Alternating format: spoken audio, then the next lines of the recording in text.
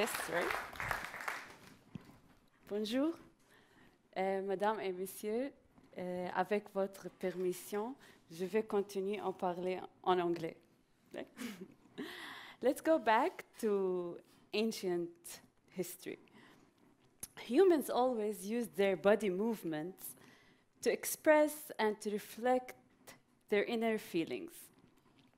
They used their movements to share joy and happiness. And that's the meaning of the word dance. Dance has had a major influence on culture throughout history. Today, in a besieged country like Palestine, dance can empower people. Let's see how.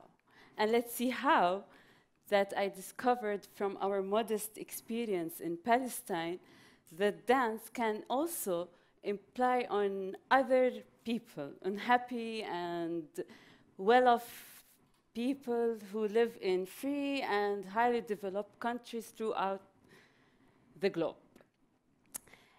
In Palestine, dance folklore, also known as dabke, has been very popular.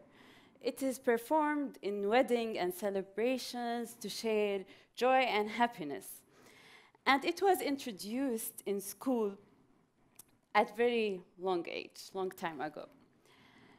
Nowadays, it is performed on stages along with contemporary dance and ballet that were taught by international volunteers who come and visit Palestine or are married to Palestinians. We use dance as a way to express our very existence.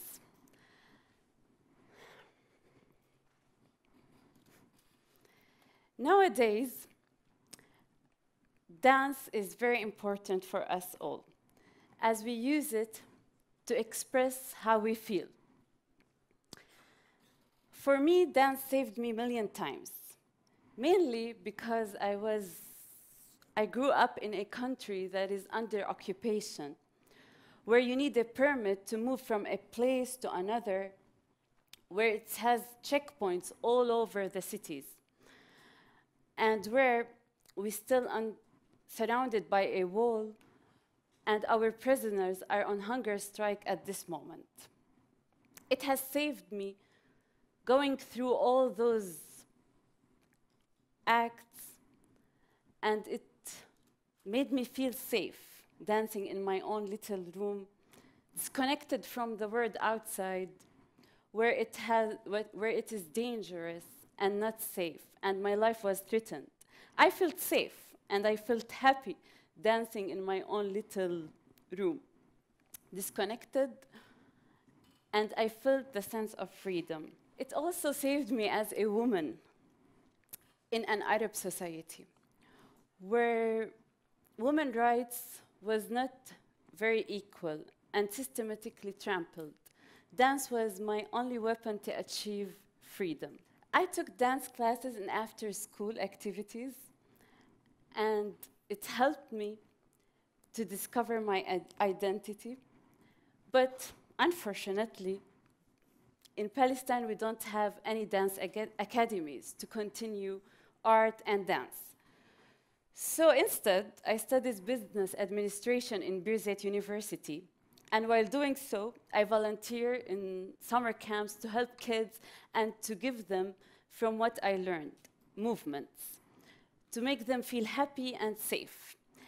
And this is how I launched my project, to give children a space to move and feel free in a country where freedom does not exist. Ramallah Ballet Center is a space for everyone. It's 6 years old now. It provides a medium for people to move and basically just dance. It gives them power, and we teach them how dance could be a tool to empower them and give them this sense of freedom.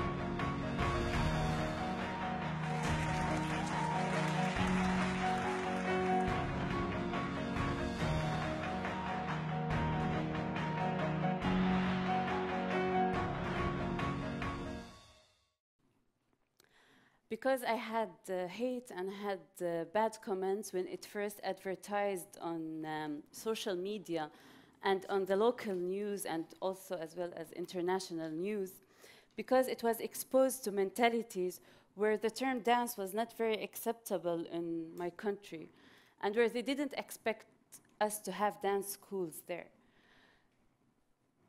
But on the other hand, we had lots of support from family and friends, from people whom I've never met.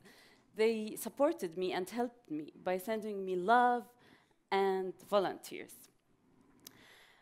The dance scene has grown now in Palestine. It's not only for kids, it's also for adults that we managed to do salsa nights. And this group of people, they dance now every week in Ramallah. And it's amazing how they're doing this development, this informal communities that we're doing together to develop our country through art. And it's happening, we're seeing it. Also, sometimes I wanted to give up. I didn't want to continue because it's not easy to go through this alone. And I wanted to quit everything, because at some time I didn't have volunteers and I didn't have anyone to help me. But thanks to the support for my mother, that she didn't allow me to stop. She said, look at the girls, they are smiling, they are happy, never close it. And my mother, who is my role model, she is a very strong woman herself. She worked with initiative all her life.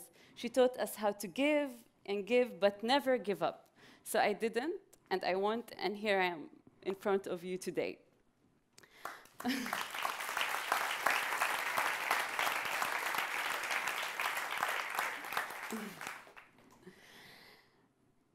It's not easy for individuals who is in my country who want to develop themselves or to proceed for help. For instance, if they want to continue in university, it's very hard, it's very expensive. I bet you never thought about it. Being from the non-EU countries can double the price. For me, I was searching for universities and I recently found one. It is amazing that how the program fits my vision and mission. It talks about international masters in dance technique, knowledge and heritage. It continues with my vision, but the problem is that I have to find lots of fun channels to continue with it, and the people who believe in this art to make it continue through my study. Because my next step for Ramallah Ballet Center is to transfer it to a huge academy, so people from all around the world can come and dance, or even people who are not underprivileged. Anyone can come and move and feel it. And this is not all, and that was a surprise to me. Being exposed in the business world, as well as being in the movement and art, made me want to combine between them both. And the idea came to me when I attended different leaderships around the world in different countries. I was with the She Entrepreneurs and Olive Palme Center in Sweden. Talks were about politics and startups, and guess what? We danced there, and that made the debate progress. It does help. Also, now we look for collaborations and partnerships. So we have now individuals with, we have relations with different individuals from around the world and NGOs like Refugee Without Borders in Sweden. We work together to improve the quality of life for refugees and even for local people. We use art and movement to help them to do culture exchange, to help them accept each other. And we do it now with different audiences under the name of Empower Through Movement. Those workshops were held in my country, in Dubai, in Sweden. In Dubai, This is a good story. In Dubai, I went to attend a summit by Ashoka. Do you know Ashoka? No? A program I was accepted in. It's a change maker exchange. It's mostly for software and apps, so I was very happy being accepted among different youth from different backgrounds, from different countries. They were talking about startups and apps, and I was there also talking about movement and how it could help and make a big change in the global world.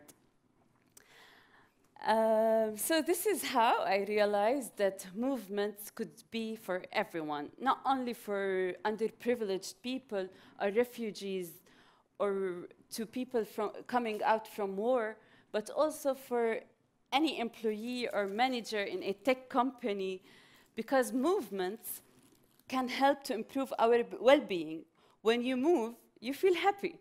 And when you are happy, you want to do more, you want to produce, and you want to create. We tried this in SAP in Dubai, and we give this workshop. It's very easy to give, very easy to apply to anyone. We give them this soft movements, and we talked about how important it is to do culture exchange, how important it is to work together as a team. And we did those workshops there, and they felt empowered because simply they danced, they felt happy, and they wanted to go back and create. And 2 days ago, we did this in Sweden, in Malmö, with my other partners, and we witnessed it in the room. Refugees and local were there, they were exchanging movements, and we saw it from our eye, like we instantly saw it, that there's something happening. They're accepting each other. They're accepting new ideas. Let's see. Share a little bit of what she does in Ramallah, giving back to the community. Yeah.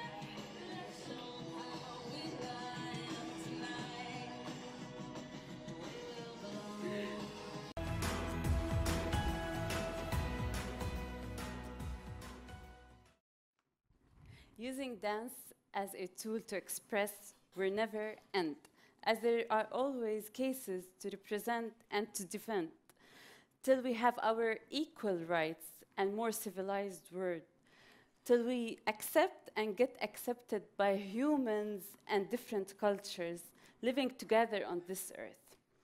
And you are all here tonight. What cases would you like to make? What causes would you like to defend? What ideas would you like to spread? Isn't it time to start to move for it? Thank you.